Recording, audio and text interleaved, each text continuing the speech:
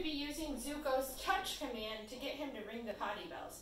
Potty bells are a very useful tool for your dog to let you know they need to go outside to go to the bathroom. They usually hang right here on the door, so you can see our potty bells right here. There's lots of different variations on them. But Zuko gets to ring them to let me know he wants to go outside. This is nice because some dogs do have a tell, like Zuko, where he's sitting by the door because he has to go potty, or maybe they'll whine or bark if they need to go outside.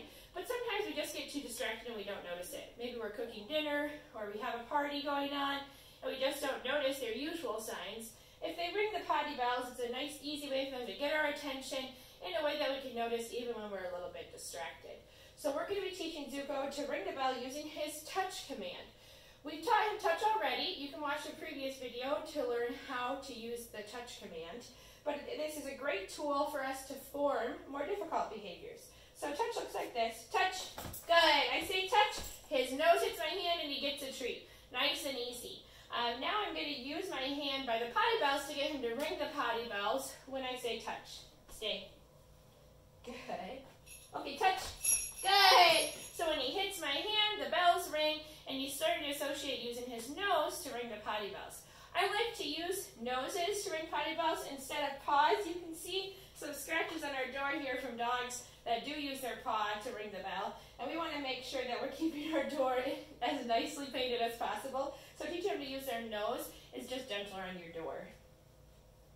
So again, I'm going to stay, remind him to stay, put my hand behind the bell, touch. Good boy. And he's very excited. He knows he gets a treat, so he likes to do it.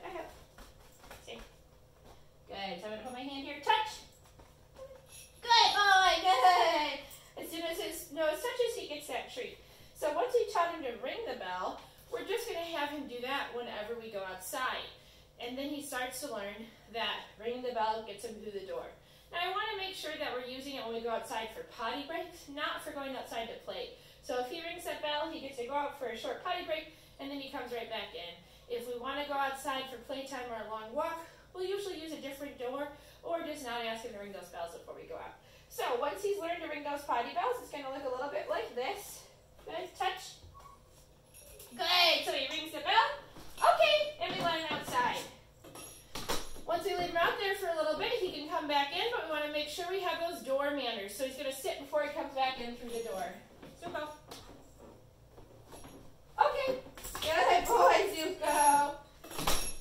That's very good. So that's a brief introduction to using touch to transition your dog to ringing the potty bells. Once they're touching the bells consistently with your hand behind them, you can start to phase out your hand and get them to ring that bell on their own, even without a command. And eventually they'll learn to ring them when they need to go outside, not just when you're letting them outside.